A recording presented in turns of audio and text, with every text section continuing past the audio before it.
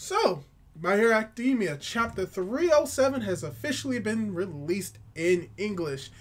And also, we are on break next week. Well, this is the best time as ever to make a discussion video. So here we are. We're going to be discussing the most recent chapter of My Hero Academia and discussing whether or not Deku will be able to defeat or even kill Muscular. And we'll get into it right after the intro. Hit it!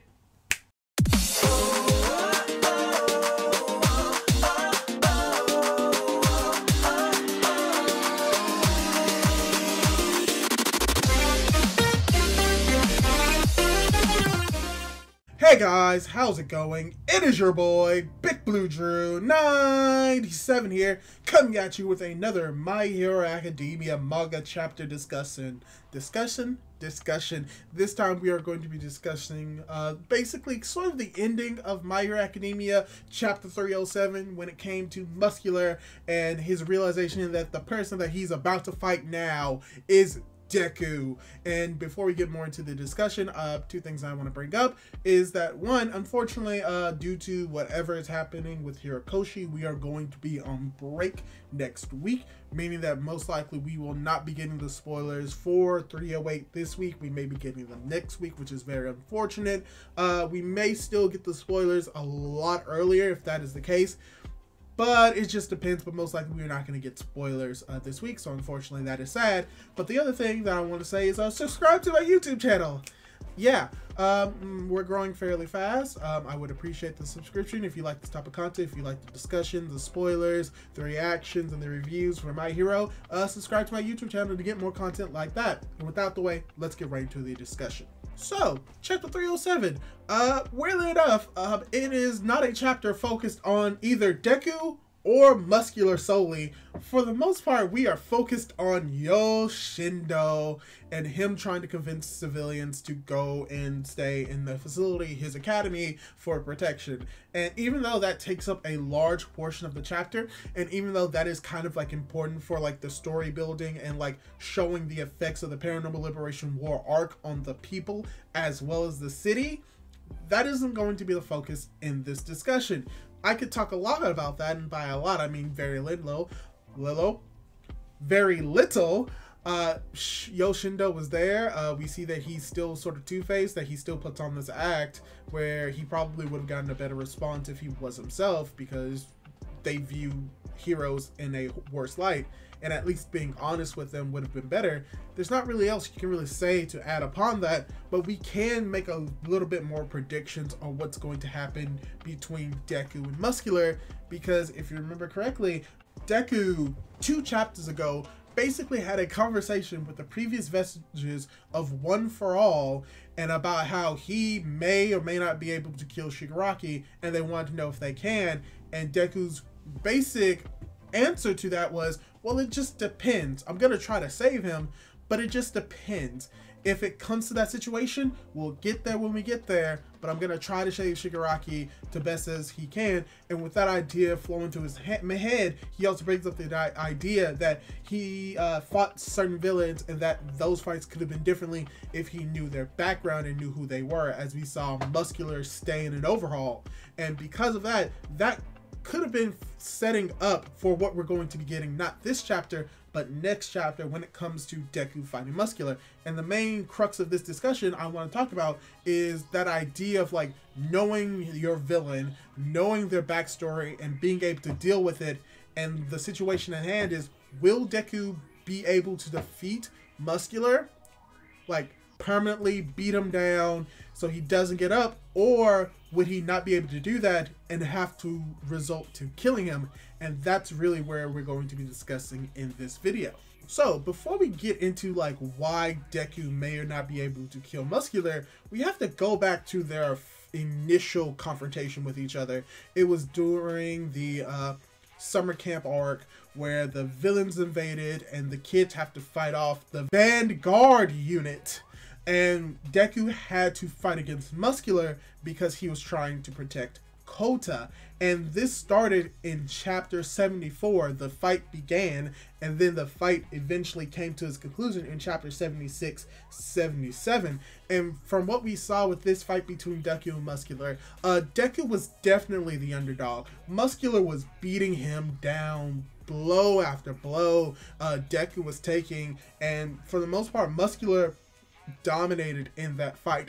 Even when Deku thought that he got the upper hand and used his 100% Detroit Smash on Muscular, it did very little to nothing. And that is sort of a parallel to what even happened in chapter 307, when we saw Yoshindo try to use his Quake Quirk on Muscular, and it failed miserably as well. And I think that there's a connection between this fight between Deku and Muscular and this fight between Yoshindo and Muscular, because later on we saw that Deku was able to keep hammering and hammering at Muscular to the point where Muscular eventually let his guard down. And because Deku was always going 100%, 100%, 100%, he eventually went to 1,000,000% Detroit Smash, which isn't technically like 1,000,000%, but it shows that he was going past his limits, showing that even though he may have 100%, he can always go further than that and get stronger and stronger. So as far as we know, that 100,000,000% that he did now could actually be like the 100% that he can do now if he's not pushing himself. But that's not the point. Deku only won that fight is because he gave his all. He gave that 1,000,000% while Muscular's guard was down. And that's something that we have to realize, because tying back into the fight between Yoshindo and Muscular, Yoshindo did not have that opportunity to take Muscular off guard. And that reasoning behind that is because Muscular may have learned from his fight with Deku, because in this fight we saw that this is the most muscle fibers that we've ever seen him covering his body, and he may have done that because of his fight with Deku. So Yoshindo, even though he was going all in, that might have been enough to defeat the old Muscular, but because of the fight with Deku, this new Muscular learned from that, and it's like, oh yeah, I just had to add on more layers, so now he wasn't being taken off guard. And Yoshindo almost died if it wasn't for the fact that Deku was able to come in and send him smashing away. And now here is where we get to the very interesting part of this chapter, in chapter 307, at the end of it. We get Deku being recognized by Muscular, and Muscular's like, oh, I know that voice, it's you. As Deku recognizes Muscular, it's like, oh, you're Muscular. Yeah, no wonder my danger sense was going off. And this is very interesting because the moment before they actually meet with each other, Deku was able to send Muscular flying with what we're assuming to be an Air Force smash. And this is very interesting because this is something that Deku didn't have in his initial fight with Muscular, meaning that he is significantly stronger now than he was with that initial fight. And with that in mind, tying into what I think is going to happen, but I think that Deku now has a better chance of defeating Muscular easier and quicker without having to take Muscular off guard, and that's because he now has unlocked more of One For All. He has unlocked Float, Black Whip, and Danger Sense, as well as he's able to produce Air Force smashes, meaning that he doesn't have to get up and close to Muscular to fight him. So for the most part, he's become stronger. But on the other hand, Muscular has somewhat become smarter, and stronger as well, because now he's preparing to use more of his muscle fibers to increase his strength. So I think that this is going to be an even more even fight, but that's not the real issue at hand. Even if this is a more even fight, we still have this idea of Deku defeating Muscular, and the idea of, is he going to just straight up defeat him, or is he going to kill him? Because at this moment right now, not only is Deku protecting Yoshindo, but he also has to protect the people that are in the building. And Muscular is the type of person that's going to see the people in the building is like, ah, you're a hero. I'm going to attack them, knowing that you're going to go and save them so that I can kill you even faster and harder and better, because that's what I want to do. Muscular is the type of person that probably would never be able to change, even if Deku were to learn his backstory. And that ties into what Deku was talking with the Vestiges about in a few chapters ago, of whether or not he could kill Shigaraki, and it depends. And I think that when it comes to Muscular, even though Deku believes that One for All is a quirk meant to be saving, I think Muscular is the exception to that. I think Muscular has gone far down this hole of just anger and destruction and malice and chaos that even if Deku tries to understand and try to relate to him and try to connect with Muscular, Muscular is just going to be craving bloodshed. He's going to be craving destruction. And I think that this may be one of Deku's first challenges and show whether or not his conviction is true, whether or not he's going to stick to the code of using One for All to save people and not to kill, or if he's going to come to a conclusion that, yeah, Muscular isn't the type of person that can be saved, so I have to put him down. So the question that we may see in chapter 308 and in the next chapter after that is, will Deku be able to save Muscular and defeat him, or save the people by killing Muscular? Because here's the thing, this idea of heroism is the idea that, yeah, you shouldn't kill the villains, but we've seen Hawks kill the villains. We've seen Endeavor kill Anomu multiple times. Will Deku have to kill Muscular? I'm very iffy on that. Like, story-wise, and when it comes to Deku's character, as far as we know now, I do not think that he will be killing Muscular. I think that he will overwhelm Muscular with strength and his ability and his tactics and beat him down to the ground to a point where he can no longer hurt people, which will eventually instill faith in the civilians to eventually leave and go over to the Hero Academy.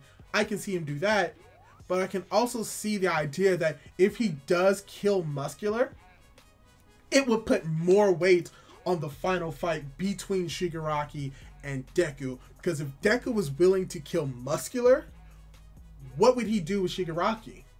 So it kind of gives like this idea that if he does kill Muscular now, that it puts more tension in the fight between Deku and Shigaraki, because we would not know if Deku would kill Shigaraki or not. As if he didn't kill Muscular now, if we go into the fight with Shigaraki, we would most likely know that, oh yeah, Deku isn't going to kill Shigaraki. He wouldn't kill Shigaraki. He would try to save him. But if Deku were to kill Muscular now, you would look at that fight and you would question whether or not Deku would be able to do that, and that would give it a little bit more weight. So me personally, I do not think that Deku is going to kill Muscular. I think he's going to beat him to the ground.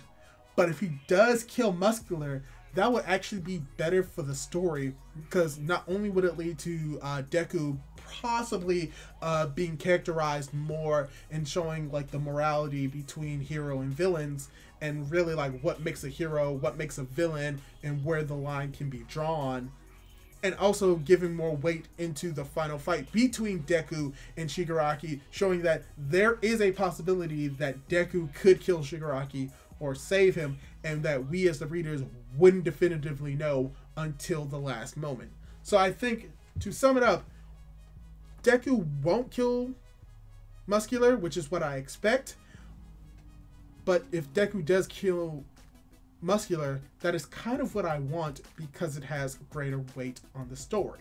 So yeah, that's all I really want to talk about right now. This is a shorter discussion because when it comes to this chapter, there isn't like a whole lot to discuss. I possibly could discuss more about Deku and the potential fights that he will have.